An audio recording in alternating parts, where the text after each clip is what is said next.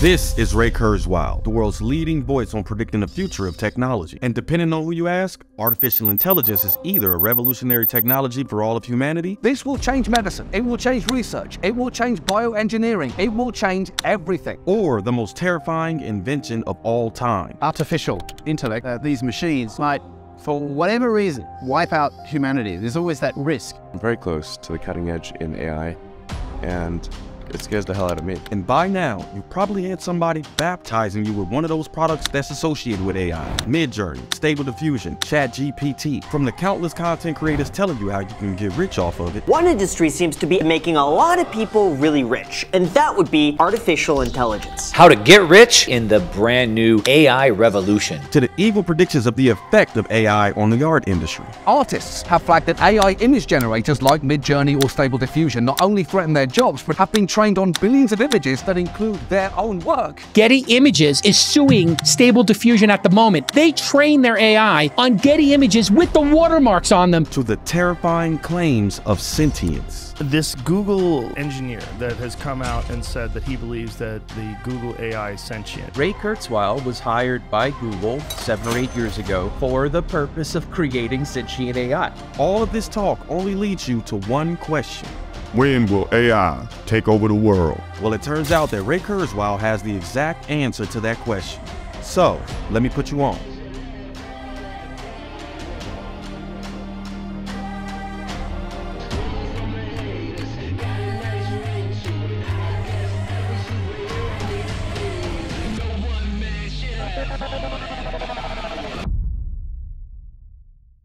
When Ray Kurzweil was 17 years old, he was a contestant on the game show I've Got a Secret. And right after he introduced himself, he started to play the piano. And when he was done, it was time for the contestants to, well, guess Ray's secret, which one dude was able to do real quick.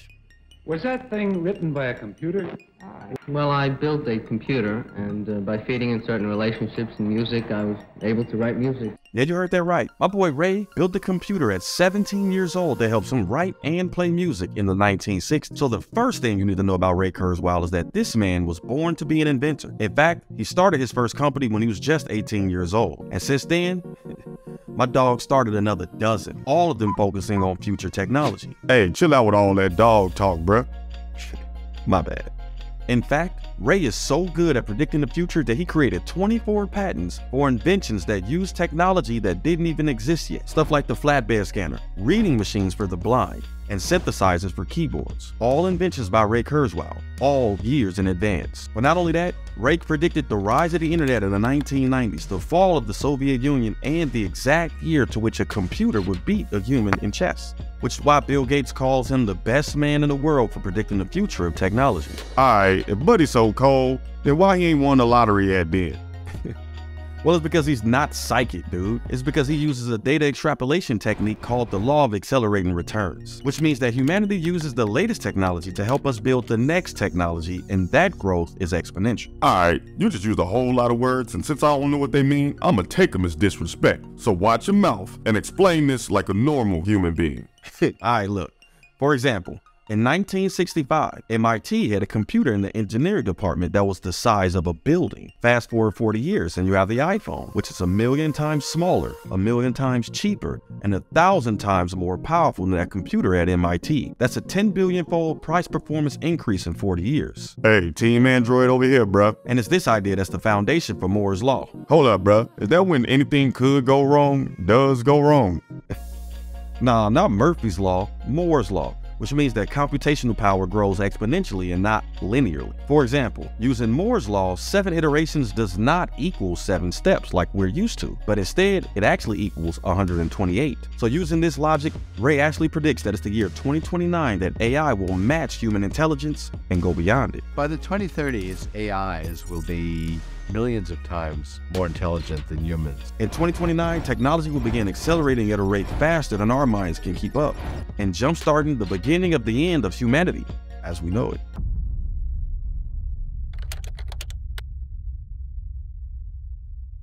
You've heard this story before. You know, the moment that AI is born. We gave birth to AI. AI. You mean artificial intelligence? Or self-aware. Skynet has become self-aware. There certainly will come a time when an AI will say, yes, I'm self-aware, I'm conscious, and I deserve rights. Or sentient. What are they? Sentient programs. And last night, you brought a droid in here, and it was sentient. Whatever words you want to use, it all means the same thing. The exact moment that AI matches humanity in intelligence and then declares war. You see, this is what I'm talking about.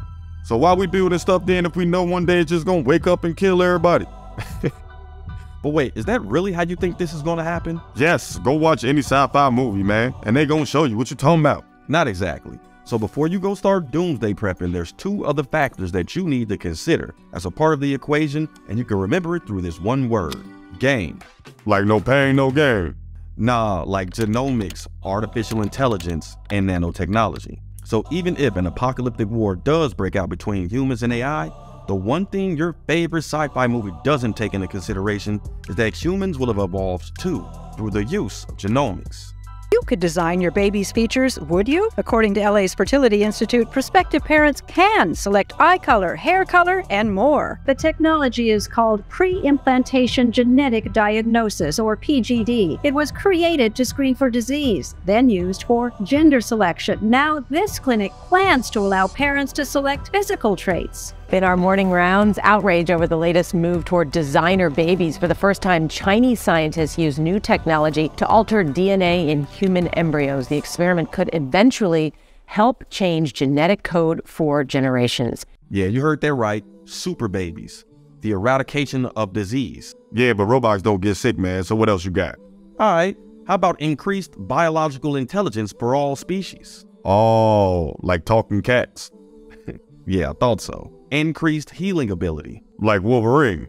And even immortality. Artificial intelligence will give us the key to genetic immortality. You see, in the coming decades, everyone's going to have their gene sequenced. We'll have billions of genomes of old people, billions of genomes of young people. And what are we going to do with it? We're going to run it through an AI machine, which has pattern recognition, to look for the age genes. In other words, the fountain of youth will be found by artificial intelligence. You see, all of those things can totally be made possible through the use of genomics and nanotechnology. And when you combine those two things with our own biology, to be honest, AI alone probably wouldn't even stand a chance against us. Oh, I get what you're saying now. It'll be like when the Avengers fought Ultron there, right? Exactly. We'll have superhuman abilities and AI will have, well, the internet. All right, so it sounds like we ain't got nothing to worry about then, right? Well, not exactly, because according to Ray Kurzweil, due to the advancements of all this new tech, an apocalyptic level war is still likely. It just won't be between humans and AI. Oh, I already know who it is. It's aliens, right?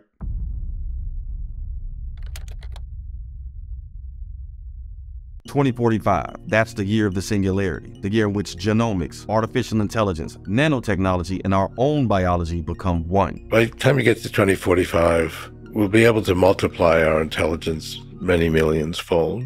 And it's just very hard to imagine what that will be like. And that's the singularity where we can't even imagine. By then, we'll have 16 years of technological advancements accelerating exponentially with the help of artificial intelligence. And according to Ray, by 2045, we'll be able to create virtual reality simulations that's indistinguishable from reality.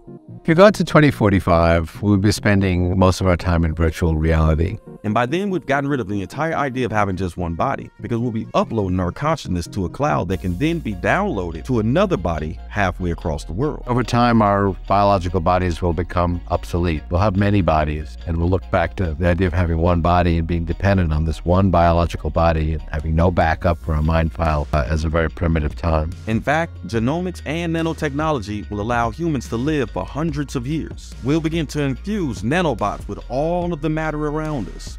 Rocks, trees, fungi, making everything a source of information. So instead of humans warring with AI, that'll actually be an impossibility because humans will be AI. Wait, what? Yeah, because there'll be a faction of humans that'll use genomics and nanotechnology to evolve, and even more that'll merge with AI to become this metamind. Hold on, bruh. Did you just say mega mind? Nah, not mega mind, meta mind. A supreme being that'll be comprised of millions of people that'll be omnipresent, omniscient, and immortal. We humans are going to start linking with each other and become this meta-intelligence. And we will eventually become an interconnection of the entire human race. And we will become godlike. I don't know, bro. I don't think too many religious people gonna rock with this one, fam. Exactly, and that's going to be the upcoming war. I'm predicting that there will be a major war in late 21st century between two human groups. So one group, they will argue that the only way to ensure that the risk is zero is that they're never built in the first place. But the second group, for them, it'll be almost like a religion to build these things because they'd be godlike. You see, war won't be between AI and humanity, but rather between humans that believe genomics, artificial intelligence, and nanotechnology is the key to becoming godlike. You know, we can't really fully contemplate. That's really the main reason this is called the singularity. But regardless of what you call it, it will be the universe waking up. So does God exist? Well, I would say not yet.